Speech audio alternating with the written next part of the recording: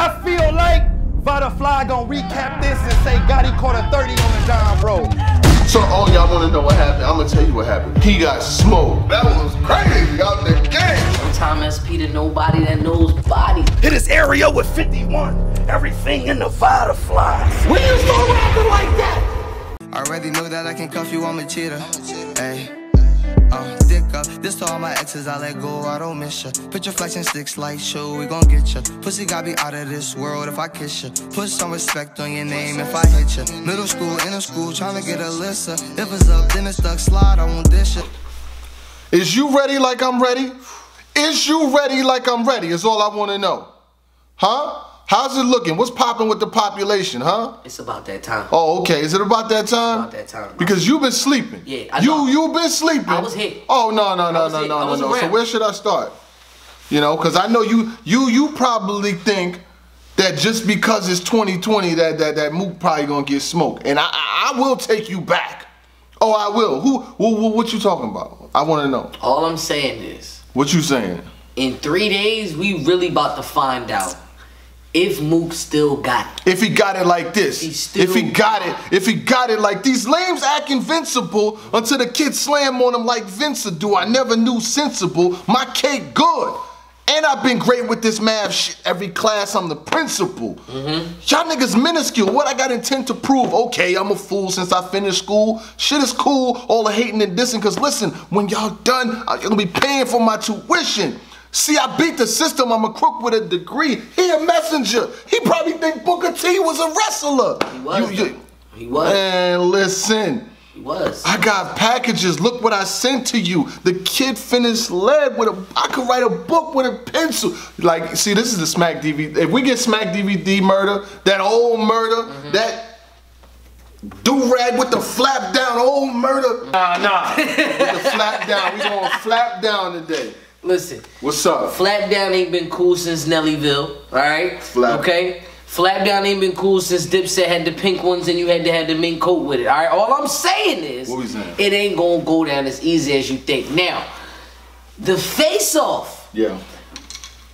You know, Roc, I feel like in wrestling, some of the best wrestlers, like the best wrestlers that are most intimidating, they usually have somebody talking shit for them. You know what I'm saying? Like, you know, Brock Lesnar had Paul Heyman. The reason why Brock Lesnar had the dude talking so much trash, because whenever Brock talked, it was loud. No. And the Undertaker had Paul Bearer. Yeah, exactly. He had to have a spokesperson. Kane had Paul Bearer too. You gotta have somebody to talk for you, because when you talk, sometimes you don't sound smart. I'm not coming at your intelligence. I'm just saying the way that Roc argues is like a baby mom that just wants to win the argument. It's just you're just saying the same thing or saying it in a negative term. It's like, all you doing is just talking. All you doing is just talking. Well, I'm trying to talk to you. Well, you just trying to talk to me then. Why are we so aggressive? Right. He's saying the same thing to you. You know what I'm saying? The face-off still has me a little weary. But I still believe that Roc can actually still come out of this with a win. I'm just saying, because Roc has been here. He's very emotional. He's very passionate. He's very angry. Okay. But he's still Roc, though, is what I'm saying. He's still Roc. You ain't got to see if Roc still got it, because Roc been Roc. So I'm right now, I'm still on the fence. Before this video is over, I'm going to have my definitive answer. But just, you got to hold yourself together. Right. Okay, so listen, right? You have the face-off go down, and I think it was conducted in the way it needed to be. You know what I'm saying? Like, Black stays in the middle, doesn't say much. He does what he needs to do, ask simple questions here and there. And Murda Mook control the face-off. It's clear and evident, right? That's a fair point. The way he's going about it is the way he's supposed to be going about it. He's saying, look, I think the most powerful part of Murda Mook's whole dissertation, per se, out of everything that he said, I think the most powerful point that he got across was, you couldn't be you standing next to me. And I agree with that so much because when you look at somebody who has the star power that Murda Mook had from the DVD era, from being a enigma to being that figure in battle rap, the logo for years, like he was the one on the top of the mountain. When Roc is making his ascension from the bottom, like going through all of the battles from the Charlie Eclipses to his come-ups to him versus JC on Born Legacy to all of the battles where he comes up, it might have been really different, a different trajectory if Murda Mook is standing right there in his corner during every battle. Because people can say what they want, but him standing right there for every single battle, it would have meant something. You know, that nostalgic look of him standing there is almost like he's standing there in his corner giving, because if Murda Mook stands behind you and is reacting to your bars and egging you on, it's kind of like he's co-signing you. You know what I'm saying? Like he's like Jay-Z Memphis bleaking you. Like this is the next one. But Mook is making it like I stepped out of the way and what you looked like was a level of me not supporting you to let you become who you are. And you know, that to me meant a lot. But you know, a lot of battle rappers, a lot of fans, a lot of other folks have been saying that there's things that Mook could have done in his absence. You know what I'm saying? He could have at least came to some battles. He could have endorsed the battle rap culture. He had a podcast. He could have had a battle rapper on there. So people are looking like he's only coming back now because the money is involved. Now, while I feel like, I wasn't trying to do it, but you made me fall into it. I feel like Murda Mook, while he did control the face-off, I still cannot take away from the 30+ battles that Roc has had. There we go. You see what I'm saying? So we gotta be honest. You know what I'm let's saying? go. We're gonna be honest. We gotta keep it a buck. Yeah. Murda Mook has, in the last 10 years, maybe 3 battles, right? Maybe 3. Iron Solomon, Verb, 2-on-2. And Mook. And Lux. And Lux. 4. Well, 4 battles in the last 10 years. Roc has 3.5? 3.5? Really, 3 solo. 3 solo. We'll count solo. 3 solos, but yeah, there we go. 3 battles. Go ahead. Roc has 30. You know what I'm saying? So when people tell me, I just say this, right? Make it make sense that somebody who has 3 battles, right? Against somebody who has a way better. Roc's resume is way better than Murda Mook's. Resume-wise, way better. It's not even comparable. You can't even compare resumes. Legendary shit, like being legendary, Mook has that because he helped transcend the whole culture. You see what I'm saying? Like I can never take away the fact that he helped build this culture, because when you look at Smack DVD era, right? When the DVDs first came out, and I know you're a fan of this, they had the 50 Cents, the Diplomats, the BMFs, the Jeezys, all these DVDs, right? Bootleg store DVDs, etc., right? Once we got past the DVD, that part was only watchable once. We only watched that once. Like, you see that once, cool. But them battles became a staple. Like, you started copping up DVDs just for the battle at the end after a while. After 50 Cent and all of them, the big time DVDs. After a while, it was, what battle is on here? Is it Murda Mook battling outside against Party Artie? Is it them battling him and Lux in the barbershop? Is it Rex battling with all the chains on? Like, we remember, is it him versus Serious Jones in the barbershop? Down his head, dot, That is legendary shit. We can never take that away. You can't. But when I'm talking about right now, right now as we speak, who's doing hottest shit right now? And it's on you. The floor is yours, brother. I want to say the best explanation would be comparing Joe Louis to Mayweather. We all know that Joe Louis or Rocky Marciano, whoever. I like that one better. Rocky Marciano to Joe Louis. I mean to Mayweather. Rocky Marciano was in the game back in the day. It was back in them times. Like, it was cool. Like, you know what I'm saying? Rocky Marciano, he was a legend in the game. But Rocky Marciano was also fighting in bars. He was also fighting in little tiny venues. Like, it maybe was 30 people in that building where they saw the fight, or it was disclosed to famous people at that time. Right. Mayweather, front and center. Not only are you getting pay-per-views, everybody sees it on pay-per-view. Not only do the famous people get to see you, they pay specifically to see you. There is documented proof of the kills. You can't. In order for you to find old Rocky Marciano fights, you gotta find that on the reel to real. Yeah, you look at Mayweather fights right now. There's a top 10 knockouts right now. Yeah. So the thing about battle rap, in the same sense, is what have you done for me lately? Well, lately, Rock has been known to be on top tier status. Lately, Rock has been the one holding. He was holding the Dot Mob. He was holding that chain for a minute until it was time for him to get on his own thing. Lately, Rock has been known to battle legends and win. Because when you name it ain't like this. Mook ain't the first legend that Rock has seen. Right. He's seen a Hollow. That's still a debatable. A lot of people got Rock winning that battle. You see him versus Goods. He got a little bit winded, but a lot of people still, even us, ourselves, when we did that battle bar for bar, Tay Roc won that.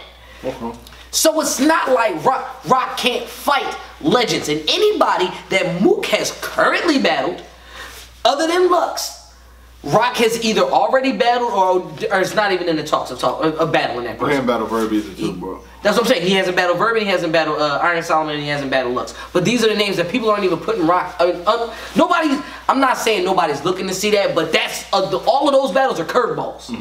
When you think of Rock, you think of pure, straight killers that are out here killing shit right now, and the only thing he needs is a top tier name. And just another name to cross off the list, why not make it Murda Mook? It's personal. It's all of this. It was the big brother. Bullshit. You're a legend. In order for me to maintain my legendary status, I have to kill you. So with that same mentality that he had for Goods, that same mentality that he had for Hollow, I believe that Rock is still having that same mentality for Mook, if not even more. I think I have Tay Roc. I feel like it's going to be even worse because we have to remember that these two were affiliated with the same team at one point, regardless of whether one had a big time part in the other one's career. You know what I'm saying? Even if Mook was not really, a visual character in Rock's upbringing, Rex was more so that. Right. They were still under the same umbrella. Dot Mob was Dot Mob. When Dot Mob's flag wasn't being waved as well, K-Shine, Rock was the ones that was like outside, having fights, outside, as in battles, outside, pretty much keeping it alive. But you never really saw them two being like a unit. No, because Shine had the zip 'em up thing and Rock had his cave game. That's what I'm saying. So what I'm saying is this. The energy that he's gonna have when you seen Shine versus Rex, Shine he wanted that win. Yeah. Badly. That was different. He did that joint at the end where he faked that, psych, I lied, zip him up. It was personal. You know what I'm saying? That's personal. This is more personal than that though. Really? The reason why, yes, it's personal. See, the way Mook talks, and I will say this, if you didn't think Mook was gonna win, seeing him talk this week, a lot of people haven't even taken in, haven't intellectualized the fact that Murda Mook and Tay Roc arguing with each other superseded any battles being released this week. People don't even remember the fact that ain't been no drops this week. Kings versus Queens was last week. They dropped. And you got face-offs, and that's it. That's it. And these face-offs, Murda Mook is able to project himself and talk in a way where he's like, see what I'm saying? Like, this is what I'm saying. Yeah. Like everything that Rock is trying to get across, he's telling them like, this is the reason why I'm gonna beat you. See, the thing is, Mook is from Harlem. Niggas from Harlem are slick talkers. They could talk their way out of a jail cell. Niggas is slick talkers, but the thing is, the slick talk is good, but it has to translate on camera because he can say whatever he wants. People are saying Murda Mook control the face-off. That is great. He got his points across. Roc gave point after point for making his point. Yeah. But you have to remember, all of that don't matter Saturday night at 9, at 10, at 11, whatever time these two are in front of each other. Gotta rap. You got to rap. Gotta rap. That all this. So what good is it to gain the world and lose your soul? You could be all sizzle and no steak. You can have all you do, all of the talking. We've seen so many battle rappers do a lot of talking. Look at what Cassidy did. Cassidy had the best face off ever. Listen, I can name a few of those. They had great face off. Come on, Cassidy had a great face off. Great. Jay Mills had a great face off. His face off was legendary. But what happened? Wait, who else? Who else? Come on. Damn. What's the name? It's a bunch of them. It's a bunch of, but Lux and Surf, those face-offs was good too.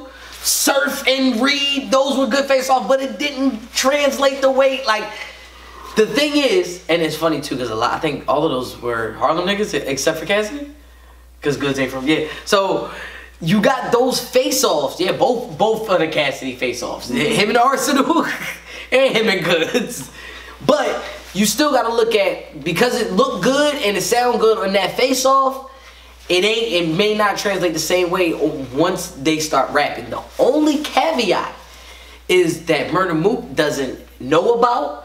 Like, even though, and this just came to me. Even though Murda Mook is the legendary name and the way that he writes, he tries to prepare it for a large crowd. I'm just rapping. And it's just for you. Like, these things are, like, some of Murda Mook's stuff might not have to go over heads because there's no heads for it to go over. You get what I'm saying?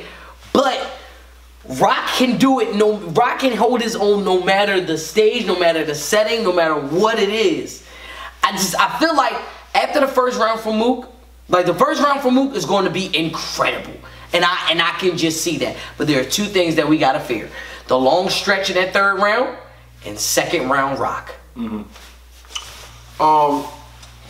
There's a couple things.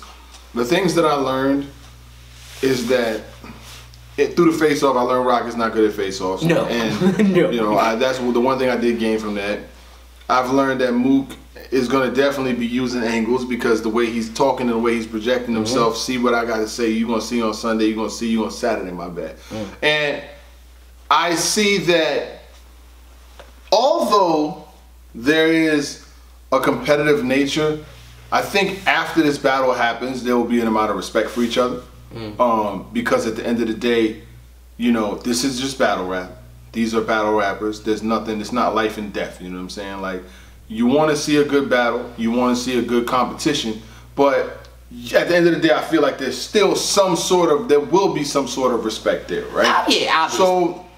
So, going further, when I look at, and then this is the next thing I'm going to talk about. I'm going to talk about who's better at what, and then I'm going to talk about what each person needs to do to win. And this is just from my perspective. I feel like Roc is the better puncher, by far. Because Roc, he can go line for line for line for line. You know what I'm saying? He's not at the elite level, Rumney, Av, B Magic, to punch every single bar, Line, Gotti, every fucking bar type shit. But he can go every bar, 2 bars, punch. Punch, 2 bars, punch. Punch, punch, 3 bars, punch. He has enough the way he can keep going like that, right?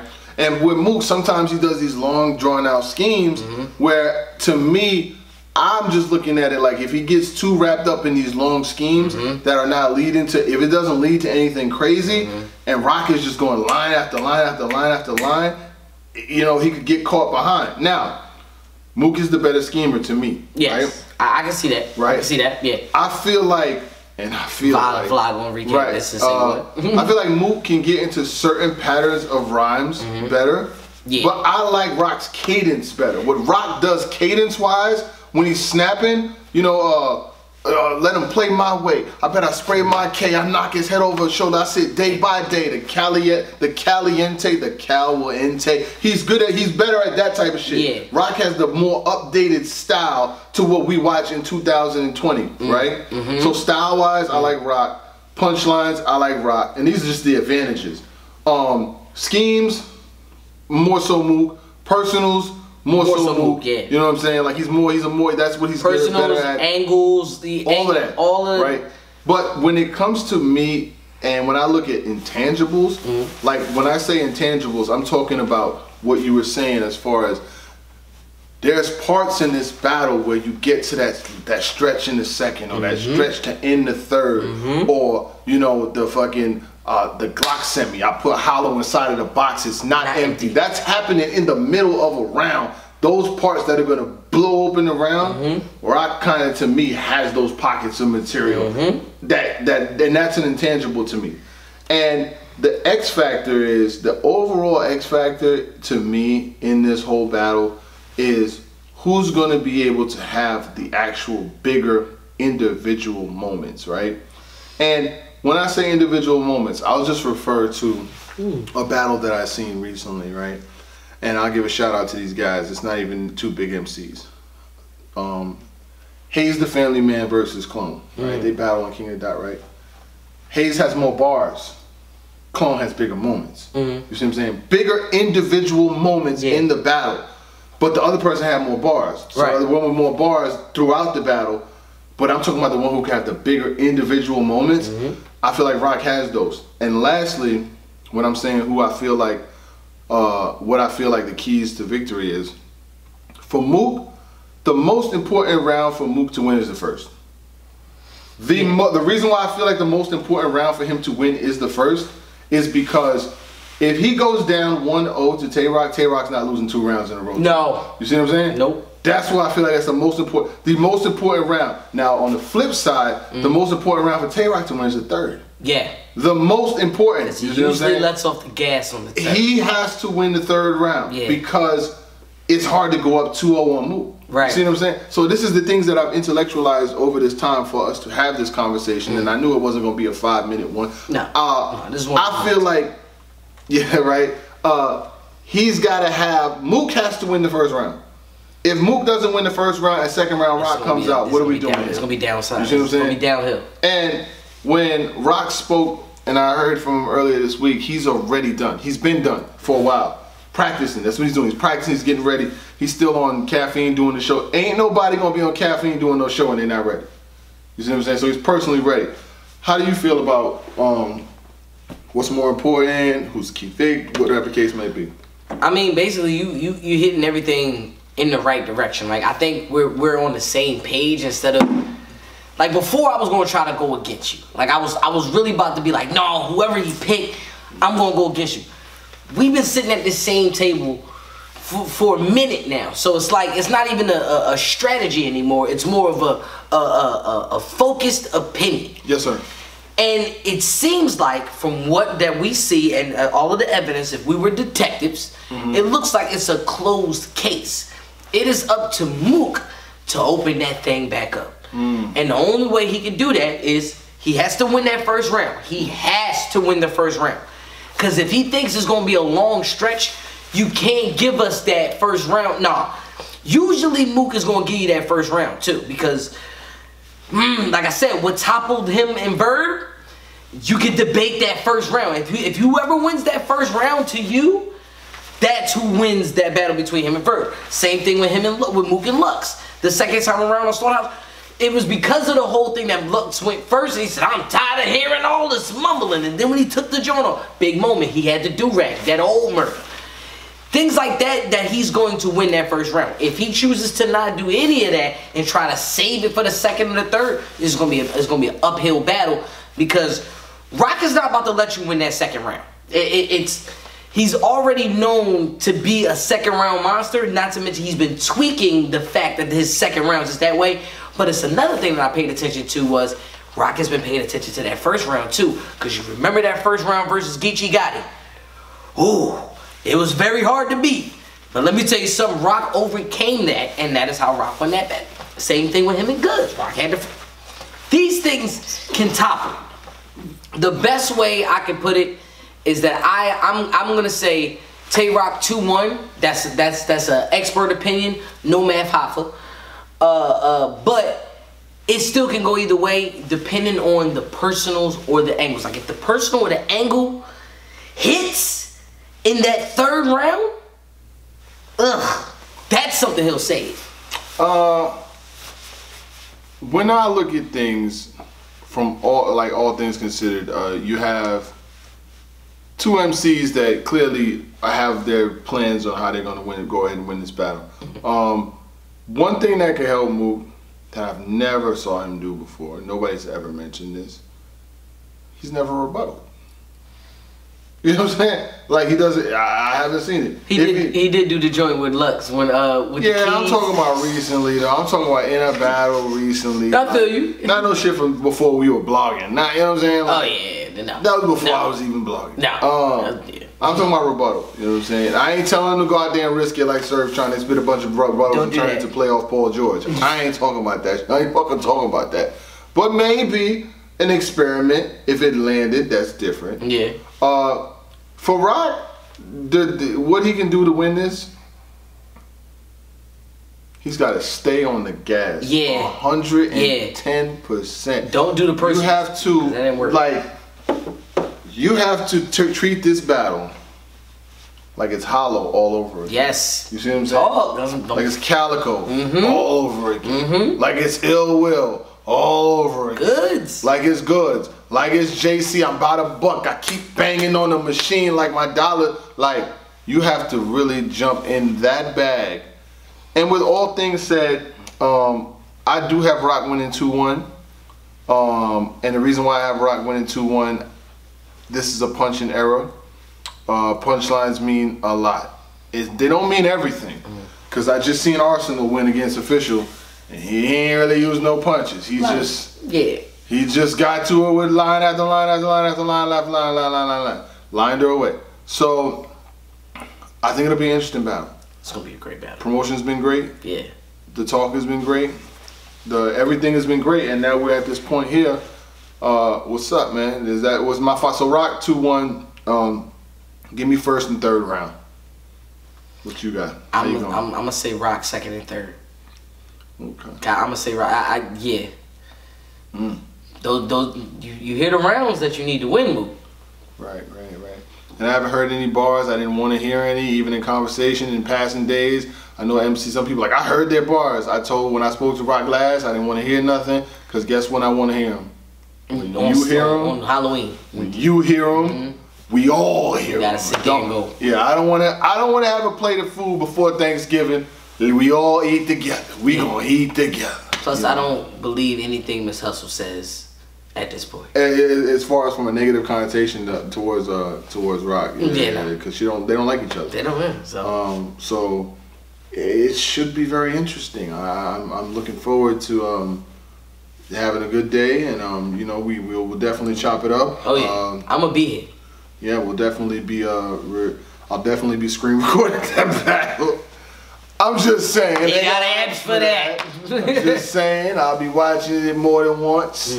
We'll definitely have a lot of conversations. I think to end this, I don't want to go on a tangent. I feel like this is both Murda Mook's and Tay Roc's most important battle, and I'll tell you why. Well, Roc, I don't need to tell you why, because that's obvious. Murda Mook, I feel like is his most important battle. The reason being is him and Loaded Lux the first time, they were both new guys. That's an anomaly. Him versus Lux the second time, not really a big battle because it's on Total Slaughter. That whole card is kind of like has an asterisk next to it because it's not, even though the battle counted, he got away with it. But he ain't get away with it. Like, I feel you. It wasn't like smack standing in the middle. It was like a big ass stage with like a crowd that nobody saw. Nobody watched battle rap there. Yeah. So I'm talking about now. Vert battle, pretty important, but it was on Red Breed Entertainment, and Red Breed Entertainment was a very viable platform. Salute to them. It counts. It counts. That counts solidly. But he didn't win that battle. To me, he didn't win. Yeah, no. And if and he's battling somebody that used to be on his team that knows things about it. Roc probably knows things that he hasn't even said in any face-offs or anything that's going to wait till he uses in the battle. And the reason why I can't really trust anybody from Harlem's opinion, because did you see the face-off? When Tory Doe said, Whether he wins or loses, I'm gonna say he won, because that's how we do our people. I said, what the fuck? That's how you do your people. That's how you do it. Cause I I said, that's how y'all do your. Ask Mook, did you beat chess? Now how about that? Right. Like, yeah. What Right. are you talking Ask about? Mook, did you beat chess? Oh no, Tori got that. Did you? That's crazy. Did you watch the same battle? That was Did insane. we watch the same battle? Because I don't think you watched the same battle. Just because you from the same place as somebody, you can't say they win. I'm from the Bronx, and I tell Chess every time he lost. What are you talking about? Right. But hey, I'm from Philly, and I had Reed losing against Rum Nitty, like in the predictions, and I had to deal with that, right? You know what I'm saying? I had to deal with it. And I already know that I can cuff you, I'm a cheater. Hey, dick up. This to all my exes, I let go, I don't miss ya. Put your flexing sticks like show, we gon' get ya. Pussy got me out of this world if I kiss ya. Put some respect on your name if I hit ya. Middle school, inner school, tryna get a list. If it's up, then it's stuck, slide, I won't dish ya. You gon' get your bitch fucked good just for dissing. I can take my niggas nowhere, they mess up the kitchen. Y'all pop a pricky, say ain't never had prescription. Pussy so wet, might drown, might slip in.